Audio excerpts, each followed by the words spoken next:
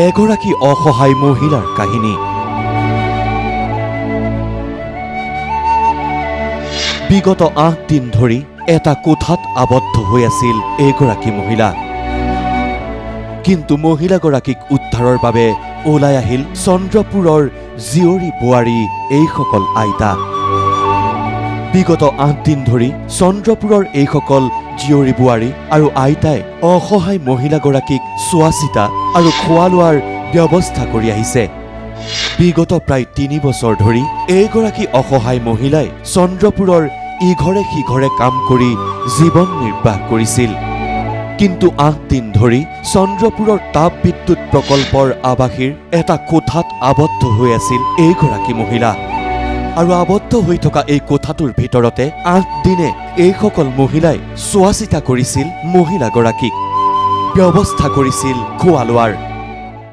সেই কথা জানিব পাৰি অৱশেষত সেই স্থানত উপস্থিত হ'ল ACP পল্লৱ তামুলীৰ নেতৃত্বত প্ৰাগজ্যোতিষপুৰ আৰক্ষীৰ এটা দল।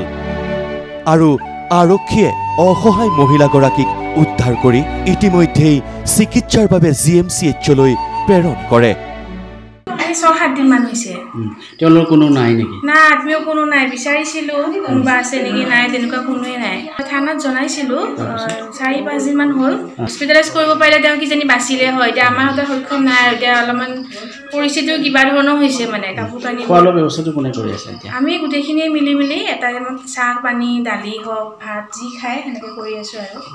ইফালে কলিয়াবৰৰ ৰাজপথত অনাই বনাই ঘূৰি ফুৰা ২০-২২ বছৰীয়া এগৰাকী মানসিক ৰোগাক্ৰান্ত মহিলাক উদ্ধাৰ কৰিলে নগাঁও জিলা ন্যায় সেৱা প্ৰাধিকাৰীয়ে। কিছুদিন ধৰি মহিলাগৰাকী ৰাজপথত ঘূৰি ফুৰা দেখি নগাঁও জিলা ন্যায় সেৱা প্ৰাধিকাৰীক কোনো সচেতন ব্যক্তিয়ে অৱগত কৰিছিল। সোমবাৰে দুগৰাকী পেনেল এডভকেট ক্ৰমে ৰূপালী গোস্বামী আৰু শাহনাজ চুলতানা আৰু PLV তুলুমণি বৰাৰ নেতৃত্বত অহা ৩জনীয়া দলে কলিয়াবৰ থানাৰ আৰক্ষীৰ সহযোগত মহিলাগৰাকীক উদ্ধাৰ কৰি নগাঁৱলৈ লৈ যায়।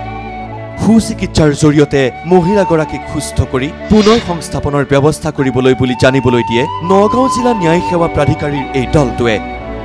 ইতিমধ্যেই অনুভূতি নামৰ এটি সংস্থাৰ জৰিয়তেও এনেধৰণৰ কাম কৰি থকাৰ বিষয়েও জানিবলৈ দিলে পেনেল এডভকেট গৰাকীয়ে।